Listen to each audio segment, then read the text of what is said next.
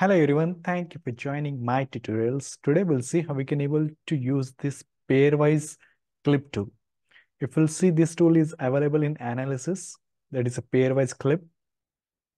So here I am having this file, shape file, which is having a district boundary, and you can able to see the attribute table is there. In that, you can able to see all the information is given, that is a district name and all that. And I'm interested to clip some portion from this shapefile. Okay. I will go to edit and I will use the select tool, and I will select some files randomly. I'm just interested to clip this portion, whatever file I have selected. Okay. So for that, we can able to use this clip. So input feature. So input feature is my this district boundary. Okay. Then it is saying that I have selected this 77 records. Okay. After that, clip feature. So I'm interested to clip from the same file. So I'll select the same file here.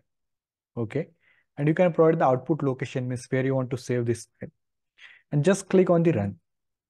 Once you will click on the run, automatically you will see whatever the portion we have selected, it will clip automatically. So you can able to see we have clipped this portion. So we called as a pairwise clip. So this is the quick tutorial. If you're having any doubts regarding all these things, you can ask me in the comment sections. Thank you.